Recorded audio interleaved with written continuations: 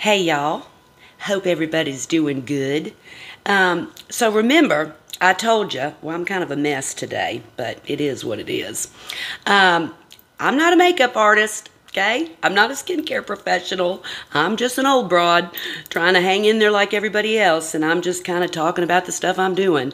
But I'm also just trying to throw out some of my things that I've learned over the years. So here's another little thing for my girls, okay? Really, actually, this is for anybody. Anybody in a relationship, anybody looking for a relationship, anybody in that dating scene type of thing. So I'm an old Southern gal, and so we come up with some weird analogies to try to explain things, especially to our children, but definitely our friends. So here's the deal. I was single for a long time. Didn't find the love of my life till I was 40, all right? But here's what I learned. Here's my analogy.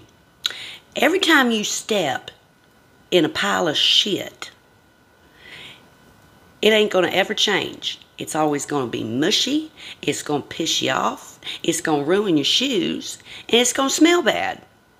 And I don't care how many times you step in that pile of shit, that shit ain't going to change. It's always going to ruin your shoes. It's always going to smell bad. Maybe the only thing different is going to be the shoes you're wearing. But every time you step in a pile of shit, it's going to be the same damn thing. All right? So what you got to do is not only change your shoes, but you got to walk around that shit. Don't step in that shit no more. You got to go outside your box, right? Whatever you've been trying, if it ain't working, that means you need to try something new. You got to look at people in a different way. You got to try a different kind of flavor. I was always dating the same kind of guy, and I was always getting the same kind of damn result, you know?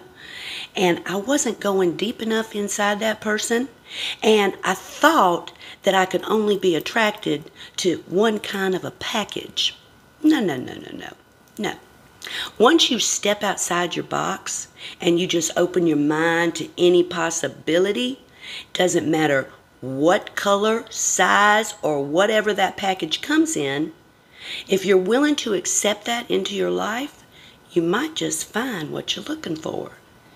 You might just find the best thing ever. And something that you didn't even think you'd ever be attracted to or want to go out with or anything. You know, you kind of surprise yourself, really. But all of a sudden, what wasn't attractive to you before, because there's so much goodness in that package, suddenly that person becomes hot. And I mean, they become everything that you were looking for. All that vibe, all that flavor, all that sexiness, all that hotness, right? Because you see who they really are. And that's the biggest turn on of ever. And it makes a person beautiful. It makes a person beautiful, right? So that's my little thing for today. Quit stepping in that shit, okay? Quit stepping in that same old pile of shit. Because the shit ain't never going to change, all right? Walk around it. Try something new. Take a different path. Open your mind. You never know what you might find. Really. I found the love of my life at 40 in a package that I never, ever would have opened. But I did. And wow, it was really the best decision I could have ever made. So that's my little thing. You know, I told you, I'm going to come at you with some stuff, some little things, all right? So that's my little thing for today, all right? Bye, y'all.